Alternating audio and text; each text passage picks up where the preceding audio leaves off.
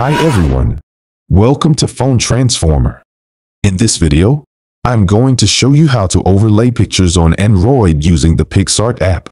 This is a fun and easy way to create stunning photo collages, memes, wallpapers, and more. So, let's get started. First, you need to download and open the PicsArt app on your Android phone. You can find it on the Google Play Store. Once you open the app, you will see a sign-up screen. You can create an account if you want to access more features and content. Or you can just press the skip button at the top right corner. Next, you need to tap on the Add Plus button at the bottom center of the screen. This will open a menu where you can choose different options to create your project. For this tutorial, we are going to select Edit a photo from the list.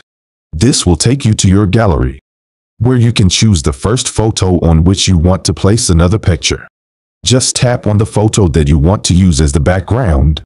Now, you will see your photo on the editing screen, with various tools at the bottom. To add another picture on top of it, you need to scroll through the tools and tap on Add Photo. This will open another gallery, where you can select the photo to add to the first picture. You can select up to 10 photos at a time. Once you have selected the photos that you want to use, tap on the Add button at the top right corner. The photos that you have selected will show up on your main picture as small thumbnails. You can drag and drop them to position them anywhere on the screen. You can also resize, rotate, flip, or crop them by using the blue handles around them. To delete a photo, just tap on the trash icon at the top left corner of the photo. When you are happy with the picture, tap on the checkmark icon at the top right corner of the screen.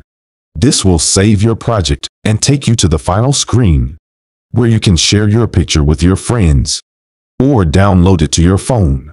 To download it, just tap on the download icon at the top right corner of the screen. You can choose the quality and format of your picture, and then tap on Save. And that's it. You have successfully learned how to overlay pictures on Android. Thanks for watching and see you at the next one.